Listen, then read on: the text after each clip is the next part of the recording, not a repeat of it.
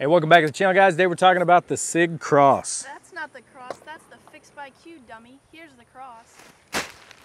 This is a bag of trash. Exactly.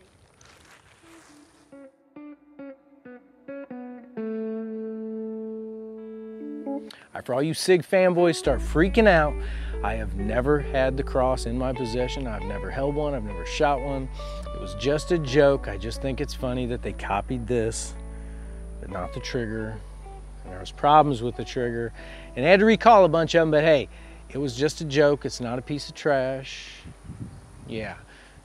But we're actually talking about this today. This is the Fixed by Q and 6.5 Creedmoor.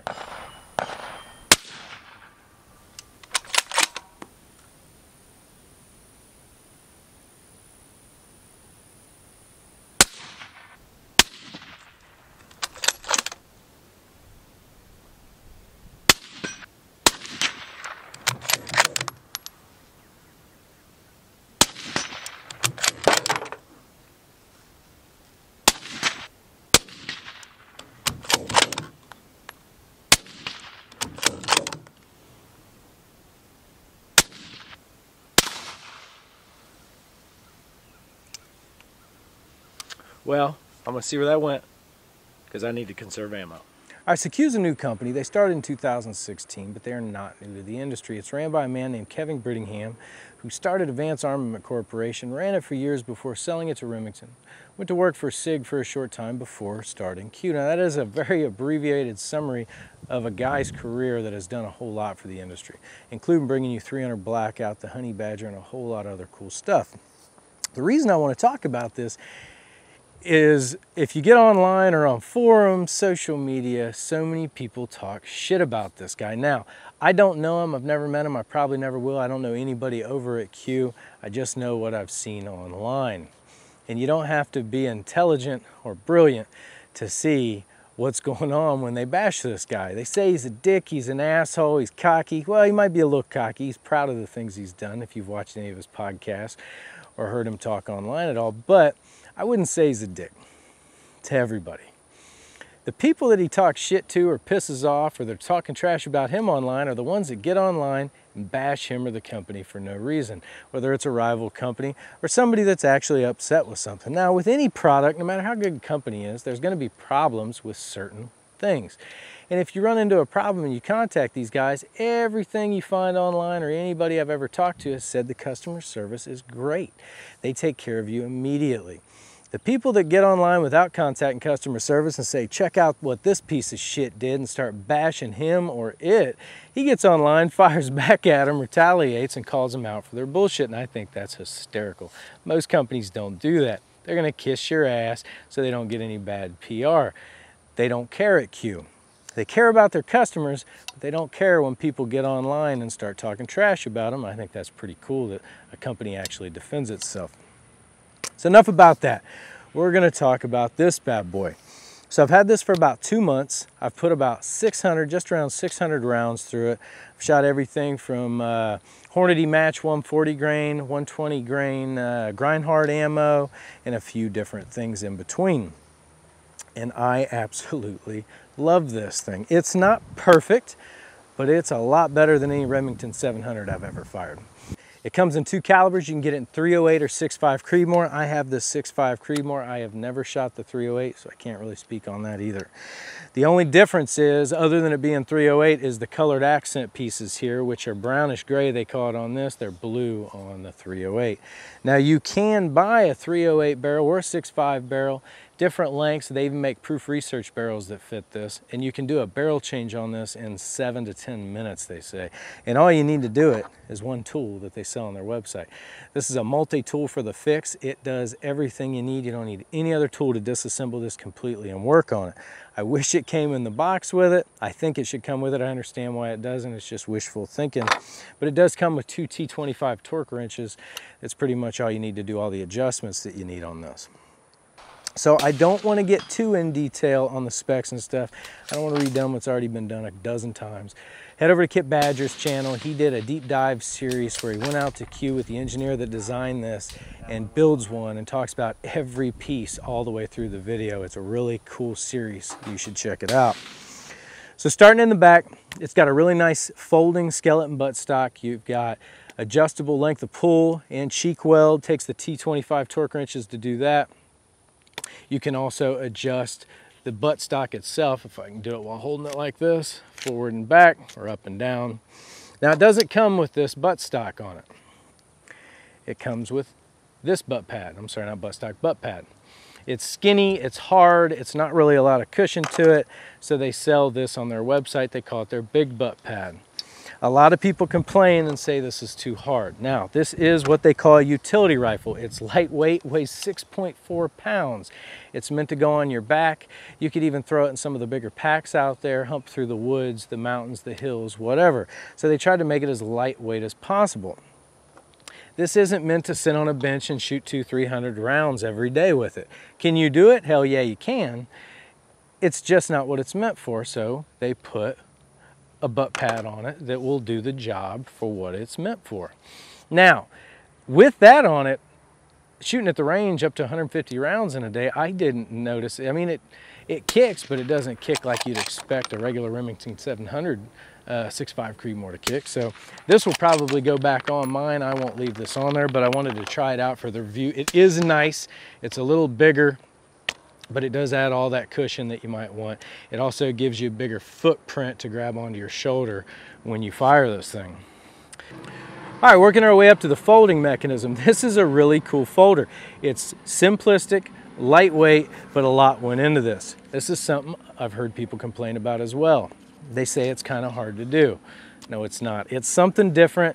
There's none really just like it. The first couple times you do it, it's going to be a little stiff, but the more you use it, it wears in, it gets easier and easier. And they say the longer you have this, the more it folds as it wears in, it actually locks in and becomes even more stable. All you do is put your hand under the pistol grip, your thumb on top, squeeze, press the buttstock against your body, and it folds up. And you can see the inside of the mechanism basically just has a little hook that goes inside, well, I don't even know what you want to call that, a little canal, if you will. But it works really good. It just folds out, locks into place, and it is really sturdy. It looks small like it wouldn't be, but it is extremely sturdy. Going on up, we got just a traditional mag pull pistol grip. No need to reinvent the wheel. Simplistic, feels good. You get a Radian Ambi 45 throw safety selector. They used to come with 70-degree safety selectors. I don't know why they went to 45. I'm glad they did. I like the 45. I know on the Honey Badgers they still have a 70-degree. All right, going up to the bolt. This is another huge complaint on this rifle, and I call BS on it. So it actually ships with this bolt handle. It's smaller than this one. They sell this on their website. This is their larger bolt handle. Now the problem people have is they say the bolt lift is extremely hard. Oh goodness.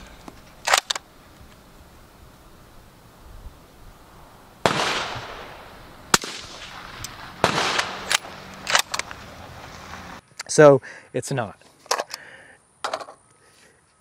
It is stiffer than your traditional bolts because it's got a 45-degree throw, but that's only after you fire. Like right now, it's really easy. When you fire, it's a little harder because that's what's actually cocking the firing pin. Once you've done it once, it's already cocked firing pins back. So 45-degree throw, glides back like it's riding on glass rails. They machined rails into the receiver, kind of like pistol rails, for the bolt to glide on, and this thing is so smooth. Now, I've noticed no problem other than the first few times when I got it, having to figure out how to use the bolt with the bolt. It's nice and smooth to me, even with the short bolt on it, and the short bolt's going back on this for me. I think it just looks better, and it does the job. The problem is, when you try something new, you gotta learn how to use it. You can't buy this rifle and expect it to be just like your Remington 700. You gotta learn how the bolt works. So, I like the bolt. Some people have a problem with it. I don't think it's a big deal. Moving on to the trigger. This is probably the nicest trigger you will ever use. It's an in-house 2-stage trigger, and there's a couple reviews out there where they say it's the equivalent of breaking a small rod of glass every time you fire it, and oh yeah, it is. I mean, it's just smooth.